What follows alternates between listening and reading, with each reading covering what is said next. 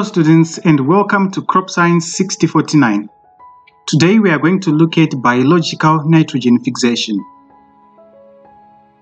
By the end of this lesson, you must be able to describe biological nitrogen fixation in legumes, describe the role of nitrogen-fixing bacteria in symbiosis with legumes, describe factors affecting biological nitrogen fixation, and lastly, outline the importance of biological nitrogen fixation as alternative to inorganic fertilizers. Let's take a look at nitrogen fixation in general. Nitrogen fixation is a process by which molecular nitrogen in the air is converted to ammonia or related nitrogenous compounds in the soil. Let's take a look at the different types of nitrogen fixation. There is physical nitrogen fixation, which include fixation by lightning, and industrial nitrogen fixation. We also have biological nitrogen fixation, which include asymbiotic nitrogen fixation, that is the fixation of nitrogen that is done by free living bacteria, and also symbiotic nitrogen fixation that is done by bacteria in legumes.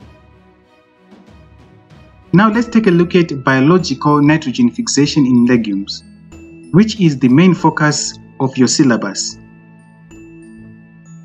Biological nitrogen fixation is a process whereby atmospheric nitrogen is reduced or is converted to ammonia in the presence of nitrogenase. Nitrogenase is a biological catalyst found naturally in certain microorganisms such as symbiotic Rhizobium and Frankia, or free-living bacteria.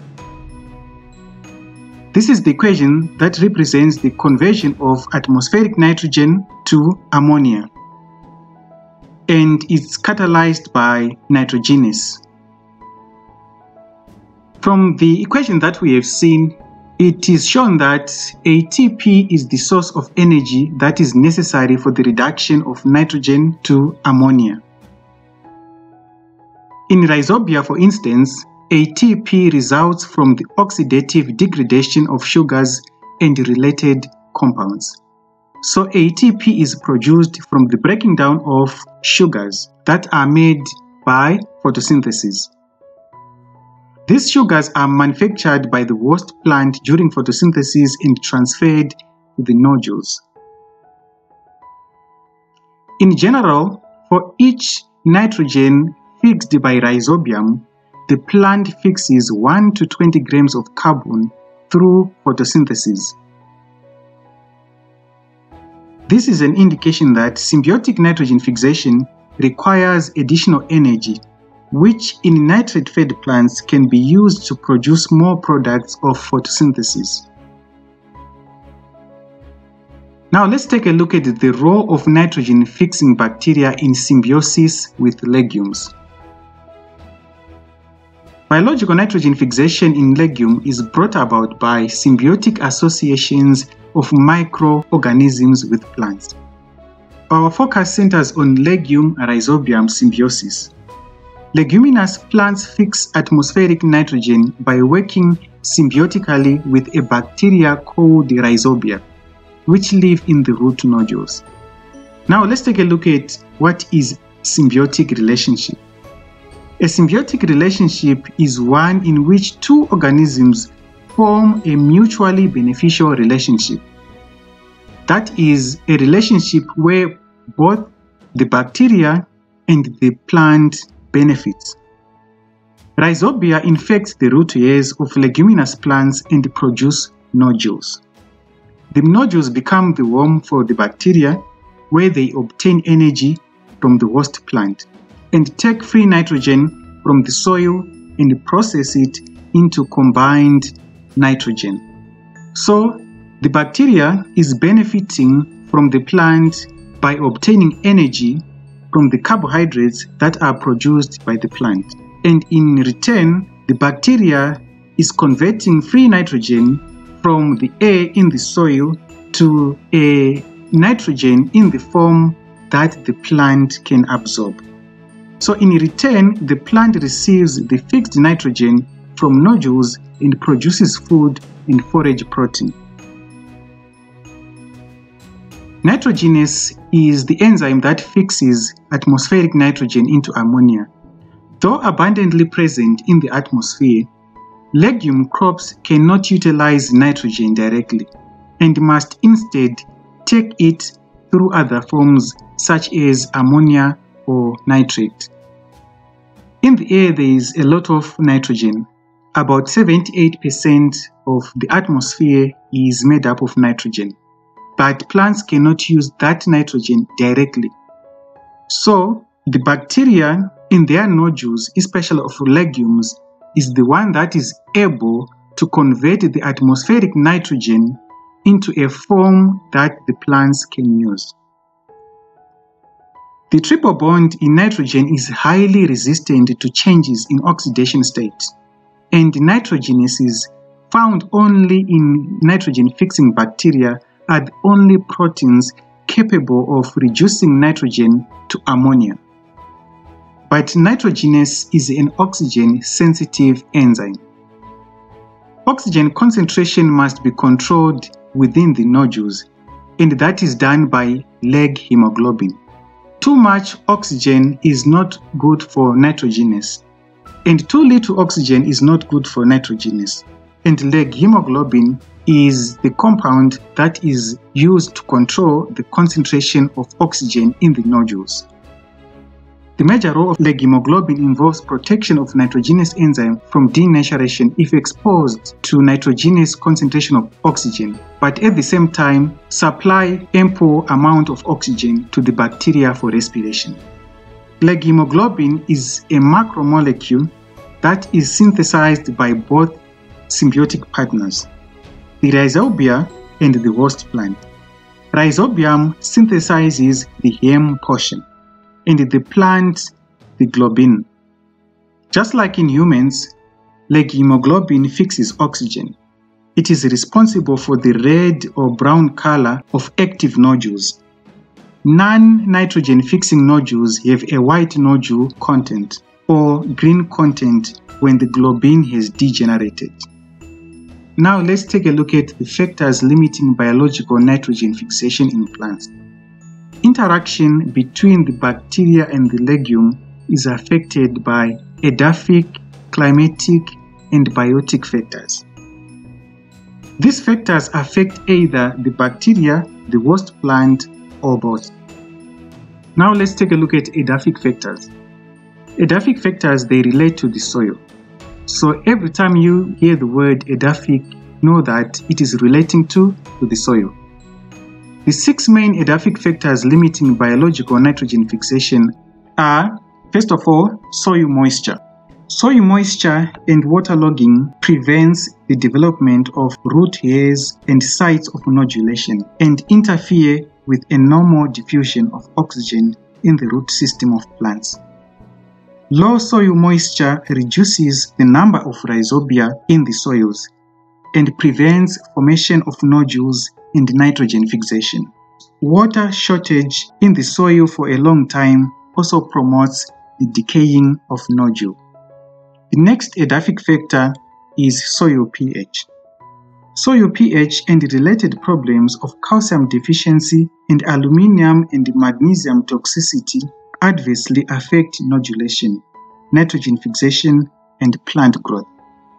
Soil pH affects both the legume and the bacteria involved in the symbiotic relationship. Rhizobium are often negatively affected by soil pH values that are less than 6. If soil pH is less than 6, lime may be added to increase soil pH and thus increase biological nitrogen fixation. There are some exceptions. For example, the symbiosis between red clover and its Rhizobium appears to function well at pH values that are less than pH 6. The next edaphic factor is excess mineral nitrogen. Reduction of biological nitrogen fixation due to soil fertility will often be related to either excess of soil nitrates or deficiency of some essential nutrients limiting plant growth and development.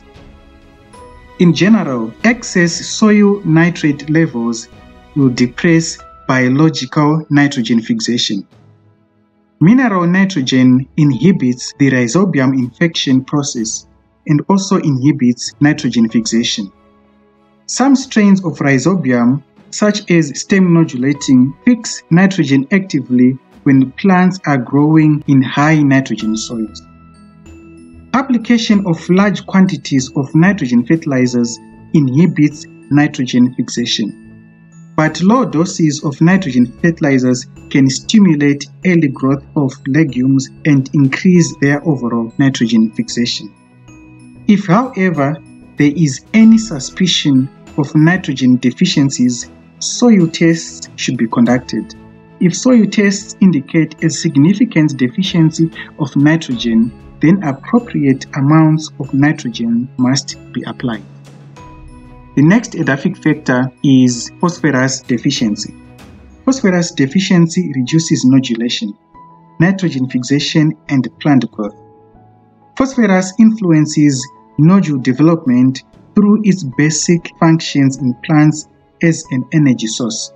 Inadequate phosphorus restricts root growth, the process of photosynthesis, translocation of sugars, and other functions which directly or indirectly influence nitrogen fixation by legume plants.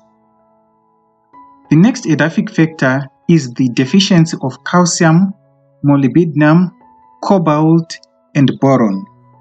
Various microelements such as copper, iron, molybdenum, cobalt, and boron are necessary for nitrogen fixation. Some of these are components of nitrogenase and like hemoglobin. For example, molybdenum is a component of both legume-Rhizobium and nitrogenase, and iron and molybdenum are components of legume-Rhizobium. Now let's take a look at the climatic factors that affect biological nitrogen fixation. First of all, let's take a look at extreme temperatures. Extreme temperatures affect nitrogen fixation adversely. This is easy to understand because nitrogen fixation is driven by enzymes. However, there are differences between symbiotic systems in their ability to tolerate high temperatures that are greater than 35 degrees and lower temperatures that are less than 25 degrees Celsius. Next climatic factor is light or availability of light. The availability of light regulates photosynthesis, upon which biological nitrogen fixation depends. This is demonstrated by diurnal variations in nitrogenous activities. Very few plants can grow and fix nitrogen under shade. If legume crops are not weeded or if are intercropped with crops like maize, their nitrogen fixation and growth will be reduced due to shading. Now let's take a look at biotic factors. These are factors that are related to living things. The following are the biotic factors. First of all, excess defoliation of the host plant. Defoliation decreases the photosynthetic ability of legumes. It impairs nitrogen fixation and can lead to nodule decay. You may be wondering what defoliation is. Defoliation is simply the removal of the green parts of the plant, which may include leaves. The next biotic factor is crop competition. Intercropping legumes with non-leguminous crops can result in competition for water and nutrients. This competition can affect nitrogen fixation negatively. The last biotic factor is insects and nematodes. Insects and nematodes have also been reported to interfere with nodule formation, development, and functions. So what are the importance of biological nitrogen fixation as an alternative to inorganic fertilizers? The first importance is the greater use of biological nitrogen fixation can reduce problems with air and water pollution. The over-application of synthetic nitrogen fertilizers results in the excessive nitrate levels in groundwater locations. Excessive nitrate concentrations may have detrimental effects on human health. The application of synthetic nitrogen fertilizers involves burning of non-renewable fossil fuels such as diesel fuel and gasoline, which have been shown to contribute to air pollution. The next importance is the greater use of biological nitrogen fixation can help lower production costs and thus increase profit margins for producers. The use of crops that fix nitrogen in crop rotations can significantly reduce fertilizer needs for crops in the rotation. For example, following beans with maize in a rotation will allow profitable yields for maize with less expense for fertilizer purchase and application. The next importance is that biological nitrogen has little contribution to the increase of soil pH in soils as compared to inorganic fertilizers. Thank you for watching. Don't forget to subscribe to this channel. If you have any questions, additions and subtractions, please write them in the comment section. If you have benefited from this lesson, click the like button.